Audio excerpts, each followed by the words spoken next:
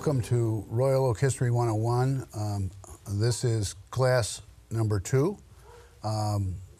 sometimes titled Finding Your Royal Oak History. As I said in the first class, I approached this by talking about the sources of information on Royal Oak history rather than giving you a lot of facts and details right off kind of in abstraction. So we'll certainly talk about some of the history, but it'll be in the context of where you find the information, and you can do it on your own. I'm David G. Penney. If you want to have questions, you can email me at davidpenney@comcast.net. Just be aware of Penney spelled like J.C. Penney, not like the coin. I have offered a class for the last 5 or 6 years through the Royal Oak School District, Churchill Community Education Center, on Royal Oak history. It's usually one night, 2.5 hours. I'll probably be continuing that, and you can use this Royal Oak History 101 as a kind of a foundation or primer for that class. It'll be a little more advanced. I would want to mention the books that are available. Royal Oak Twigs and Acorns. It's a large book. It was published in 2008. It, along with the newest book, My Royal Oak, Images from the 20th Century, it's primarily a picture book, and 2 smaller booklets, one on the cemeteries, the Royal Oak and St. Mary's cemeteries, and one on the Indian Trail. All 4 of these are for sale, and all proceeds from these books will go to the Royal Oak Historical Society Historical Museum, which is developing in number 2 fire station on West Webster. So here is My Royal Oak. It's a very nice book with a personal touch that I've put into it about my memories of Royal Oak, plus lots of photos. Where are we going in this class? We're going to talk about the Perkins book, the late Owen A. Perkins book, which is really kind of the Bible, in my opinion, of Royal Oak history. The Crossman book, Connie Crossman's book from 1973. Census records, how you look at census records, how you use them, how valuable they are in doing local history. Newspaper murals, newspapers and murals. The Indian Trail booklet, I've just mentioned that, shown you that. We'll talk a little more detail about that booklet, about the Shrine of the Little Flower Church on Woodward at 12 Mile. So let's take a look, first of all, at Owen Perkins' book. Some people say there's really 2 books, but they're really, because one is kind of green, this looks maybe a little more blue, but it's really quite green, and the other one has a red cover. And I've just looked through both of them just the other night again, and there's really very little difference. The green covered book was published and printed in 1971 at the time of the bicentennial. The red cover book was the second printing that was done in 1974. The only difference between the books is is an errata sheet in the red one. In other words, some of the mistakes in the book have been listed, and the correct answers, so to speak, are given there. And there's a foreword in the red book that gives a bit more detail on how the book was prepared and so on. There's no difference in photographs or text that I'm aware of between the 2 books. This is actually the red book, red covered book. Again, same title, Royal Oak, Michigan, the early years. Now, this is the table of contents from the book, since it is the same book. And it's set up in chapters. Establishment of a county. This is truly a Royal Oak. That's what I said earlier about Territorial Governor Lewis Cass looking up and saying this huge oak is truly a Royal Oak. Pioneers in the first decade, pioneers who followed, that would include my great-great-grandfather and grandmother coming here first in 1854. More pioneers, and even when all of these people came into the township, we're still talking about a very small population. As late as the 1890s, the population of the whole township wasn't over 500 people. So the population explosion, so to speak, in Royal Oak Township had not started yet. That occurred much later, beyond 1910, into the 20s and 30s. About township schools, about the various fraternal organizations, about the fire department, the police department, and so on. I'm not going to list all of these. Going up to the Golden Jubilee in 1971. This is a note that I received when I received a copy of the book from my dad and mom. It says, "Dear David, I hope you enjoy reading this book. If you have any questions just about anything, just ask me and I will know the answers." Well, that wasn't usually my dad, but he certainly did know a lot. He says, "Good luck, happy hunting, love, Mom, Pop," in 1974. So they gave me a copy of the book, and he certainly knew a lot about Royal Oak history from his experience and from talking to his dad and uncles and so on. This is a photograph out of the Perkins book. It shows the bronze historical marker, not a state historical marker, but a tablet that was attached to a glacial boulder that came from Berkeley. And it says, "Near this spot stood the oak tree named by General Cass, the Royal Oak, from which Royal Oak Township received its name, and of course from which the city of Royal Oak eventually received its name. And it was erected by the Royal Oak Women's Club in 1917. So that's rather, and it stands right at the entrance to Oakview Cemetery at the Triangle. Still there. This is a print that's in the Perkins book of Main Street, the east side of Main Street, between 3rd and 4th Streets. In fact, the city or the village pump was located on that side of the street, and you can see where the streetcar or interurban tracks on the left side as kind of go around the corner. They come along 4th Street and then head north, turn and head north on Main Street. This is supposed to be in 1908. So this would have been during the village period of our town before it became a city. Here's some pictures of Orson Starr and Rhoda Gibbs Starr. And he was the man who I referred to earlier who produced the animal bells. Some people say cowbells, but it was more than just for cows. It could have been for horses, for sheep and goats and other animals.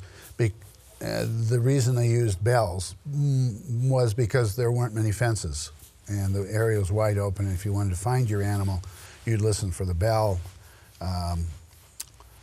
So that was why he kind of flourished in that industry so early in the 19th century. One of the problems with the Perkins book, as wonderful as it is, and this is not to be critical, but it had no index. And a lot of local history books don't have indexes. In other words, an alphabetical listing of surnames and place names and so on and so forth, depending on how detailed you want it to be. And the Crossman book, which we'll talk about in a moment, that didn't have an index either, or doesn't have an index. Well, you can do your own index, of course. I did an index to the Perkins book, the Crossman book, and many other books on Royal Oak very early, something like 20 years ago, because I couldn't bear having to go through and try to find things just the hard way by page after page. So I read the whole books and I would index it on my computer. And those indexes are available. And by the way, both the Perkins Index and the Crossman Book Index are available on that same CD that I showed, I think in the first class, that also contains the Fay manuscript in PDF. So when you get the disc, you can print out a complete index to both books and find things easily. But I think it's a lot of fun to do indexes, and I would recommend it to anyone. I've done indexes on books up in Benzie County that don't have indexes, and on Beaver Island and so on. And you can help others in the process. You know, you're being helpful for the future. This is the Crossman book. It's called Royal Oak, Our Living Legend, 1787 to 1940. And it was written by Constance Kingan Crossman. I did not know Miss Crossman in the sense I'd never met her face to face. I did trade some letters with her at a distance, and I still have those letters. But she died tragically in a automobile accident some years ago. The book again comes from her memories of the past when she was growing up in Royal Oak, and from talking to people and so on and so forth. The book was published by the Royal Oak School Board in 1973.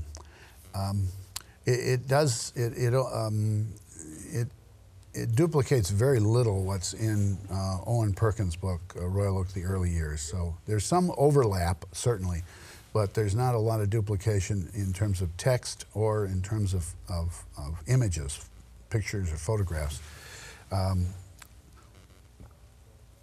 One of the problems with the book is that the binding is very difficult to use. It was done, I think, kind of inexpensively with plastic pins through holes in the back of the book, and there wasn't much space from the binding, this kind of binding, to the text. So when you open the book up, you'd have to really stress it to be able to read right up to the edge on the left side.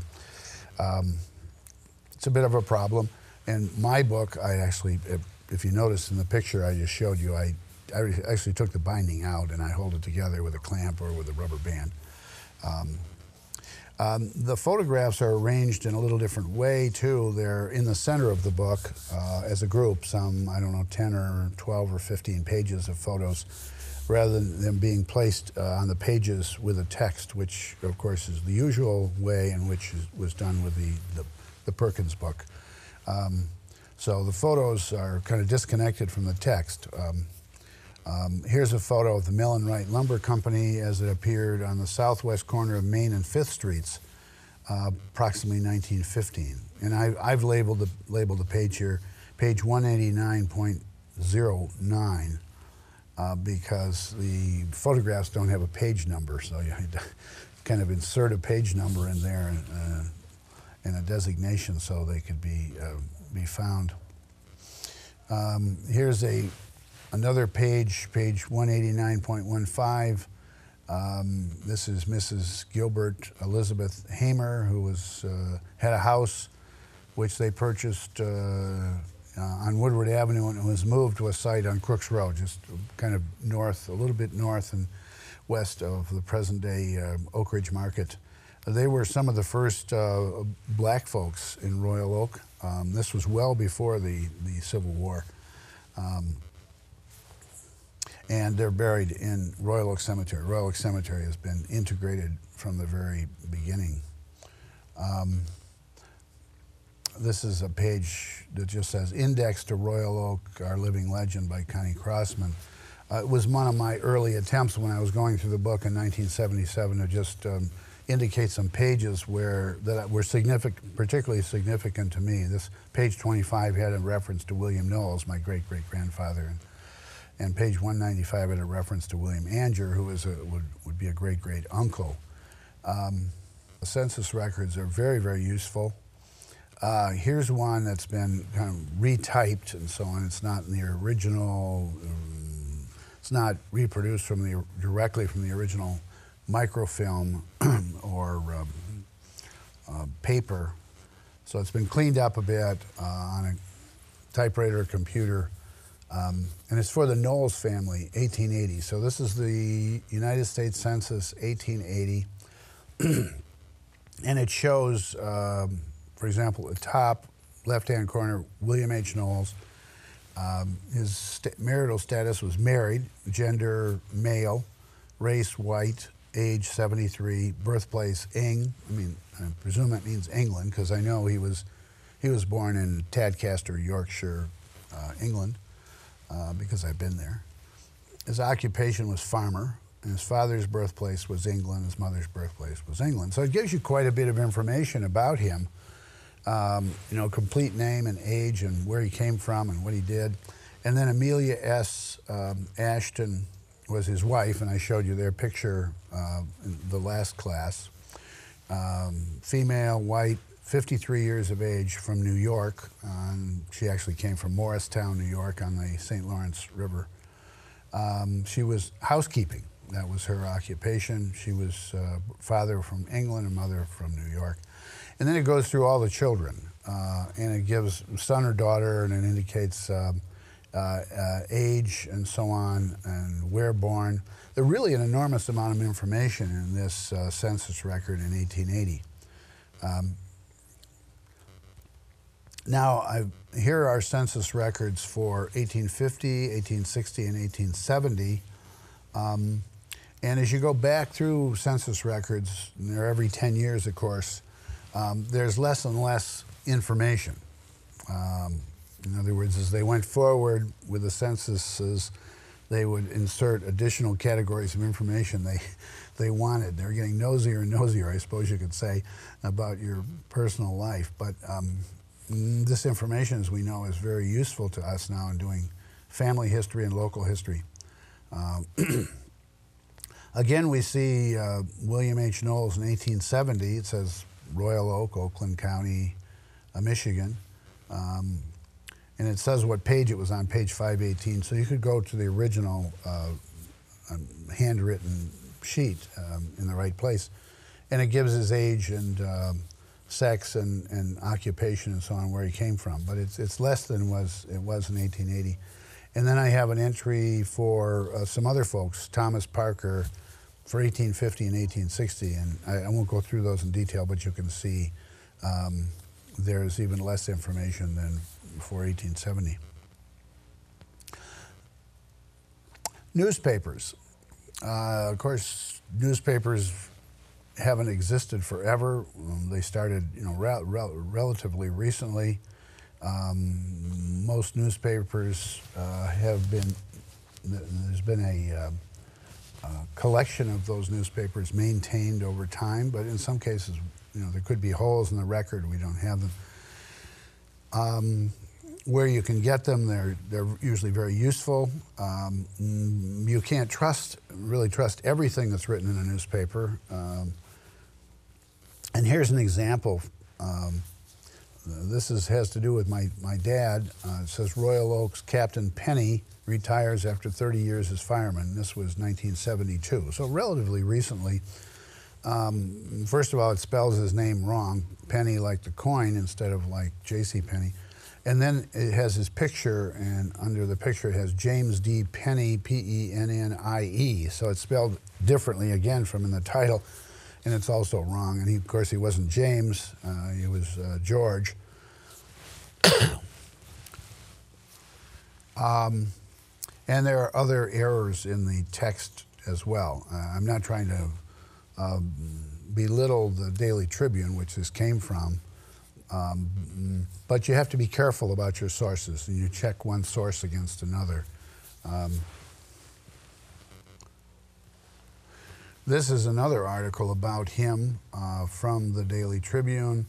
I believe it should also be 1972, and it says retiring chief takes last ride home. Well, he wasn't really a chief. He was in charge of the largest fire station. He was a captain, but he wasn't chief. But that's I guess a nice thing for them to do, to say chief on his retirement. This is actually quite accurate. And if you look at the text, which I'm not going to go through here, it's actually very accurate, and the photographs are well done. And they're labeled correctly with his name and so on. So this one's, who knows what happened. And this one was checked over better than the other one. I don't know the reason.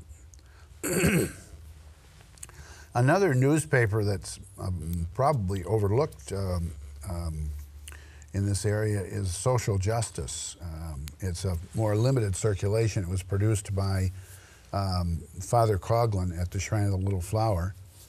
But I think it was fairly widely circulated in its time. And there is a collection of the Social Justice at the Royal Oak Historical Museum, and also at the Shrine of the Little Flower. If one wanted to study that period or this area, one would, of course, want to look at social justice and see what was said there. Now here's a newspaper article about the fire department.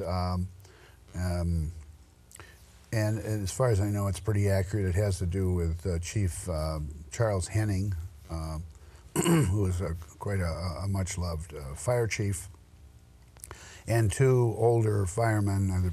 I think originally they were volunteer firemen, Charles Harris and Fred Gerds, and a nice photograph. Another source of information is murals. And murals, for example, the murals that were painted during the Depression that are hung in Royal Oak High School, and I'll go through it again, Royal Oak Dondero High School, now Royal Oak Middle School. So if you go up to North Washington to Royal Oak Middle School between Austin and Willis on the west side of Washington, that's the Royal Oak Middle School, and you'd go into the auditorium there, and they've been rehung and cleaned, and tremendous effort has been done to preserve these murals because they were in storage for a period of 25 years or more after they've been taken down from the walls. But there are three panels to the murals, and I'm going to read something from Twigs and Acorns about the murals. It's probably better than I could kind of do ad lib. There were two artists who painted the murals. One artist, Maglia, painted two of the murals, and another artist by the name of Mikelski painted the third one, the one on the, it's the one, actually the one in the center, I believe, in this case. One of Maglia's murals depicts how Royal Oak got its name. The painting shows Governor Lewis Cass, territorial governor Lewis Cass, during a 19th century surveying mission, which I've already spoken about, I think, twice, standing before a giant oak that had stood at what's now Rochester and Gardenia, actually, maybe a little closer to the triangle, to the tip of St. Mary's Cemetery, but they say Rochester and Gardenia. It's close. And proclaiming this indeed as a royal oak. And you can see Governor Cass standing under the tree and surrounded by some lovely ladies and by, looks like a French trapper on one side and a Native American on the other. Maglia's second panel includes a lute-strumming woman in an ancient Greek costume, a Dutch master painter, a Renaissance philosopher, and a partially clad woman holding the traditional masks of comedy and drama. Quite a cultural variety. Mikelski's panel, which is the center one, the tallest one, is more contemporary and local, with the facade of the high school in the background. The picture shows people at work, including an architect, doctor, nurse, judge, newspaper reporter, surveyor, and chemist.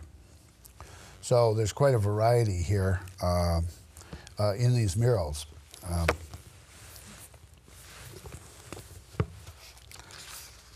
Now that's in the middle school, and if you haven't seen these murals, I encourage you to go there and see them, ask them to turn the lights on and so on.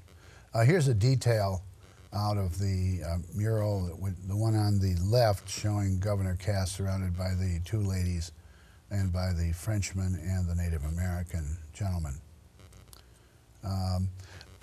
Another mural that, there actually are two other murals that we're aware of in Royal Oak.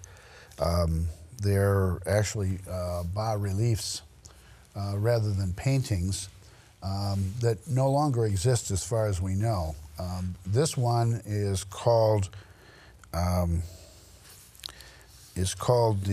Pioneer Family, and it was located along with another one called the First Harvest in the Royal Oak Post Office, the U.S. Post Office, located between Center and Washington, just south of 11 Mile Road. The post office building is still there. These were produced in 1939, and we're at opposite ends of the post office. In other words, one was at the east end of the post office, inside in the post office building, and the other was at the west end. But sometime later, when the post office building was renovated, they were either destroyed or removed, and as far as we know, there's no trace of these any longer. In fact, all we have of them are some kind of third generation photocopies from the newspapers of these bas-relief pieces of art. The Indian Trail booklet, let me speak about that for a moment. I have it here in my hand. It is a booklet rather than a book. I'm not sure where the cutoff between the two is, but this was originally printed, I've got the wrong one, don't I? Was originally printed by myself in 1996 on the 75th anniversary of the city of Royal Oak, and it was 8 pages. In 2008, I expanded it to 12 pages by adding additional material on Native Americans and some of my writing that appeared in the Mirror newspaper long ago. So it is available for $5, and all profits again go to the Historical Museum.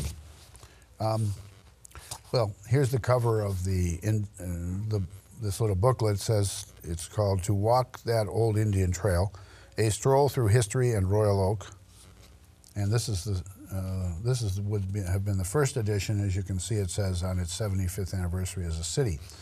The newer one that's now available is this one, and again, it has the same Indian on the front, and it has an outline of Royal Oak City and of the trail that passed through Royal Oak, coming up from the south along Ridge Road and then passing along through along what we now know as Lafayette, and then eventually over to Main Street, and then at the triangle going out along Crooks Road, roughly along Crooks Road. And part of Crooks Road, the part after the bend beyond the Red Run, appears, we think, is exactly the Indian Trail as it emerges from Crooks Road and goes across the property of the Almond Star House.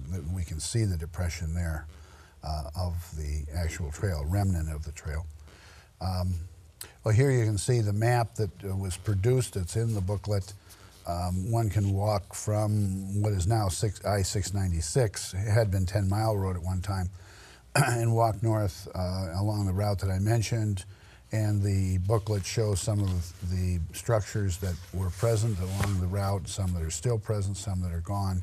And then out Crooks Road, and again, some of the things that are there.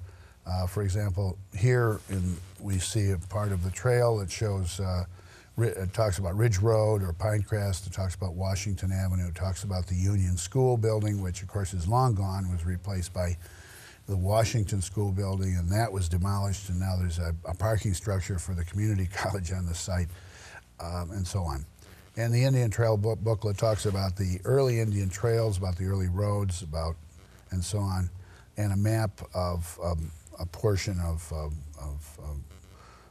Royal Oak Township, and references to Native Americans and Indians in other books that have been written about Royal Oak. So you can go look them up in other places. The Shrine of the Little Flower is, as I mentioned, is an important historical site, important, of course, religious site, important art site, and architectural site. And there's a book that was produced by the church in 1936. I have a copy of this book. You can see the cover here, Shrine of the Little Flower, Royal Oak, Michigan, with the tower with the figure of Christ at the top of the tower. This book has been reprinted some years ago and is available for, I'm not sure, $5 or whatever at the shrine. It's really, really worthwhile because in the book there's a presentation of how the shrine was built, how the money was raised, about all of the artistic and architectural items in the church. You can see it was prepared by Reverend A.M. Hutting, under the, I suppose, in connection with Reverend Charles Coughlin. Well, here's a picture of Reverend Hutting, Father Hutting up in the upper left-hand corner, and Father Coughlin's in the center of this picture. Well, this ends Class 2 of Royal Oak History 101. Thank you very much.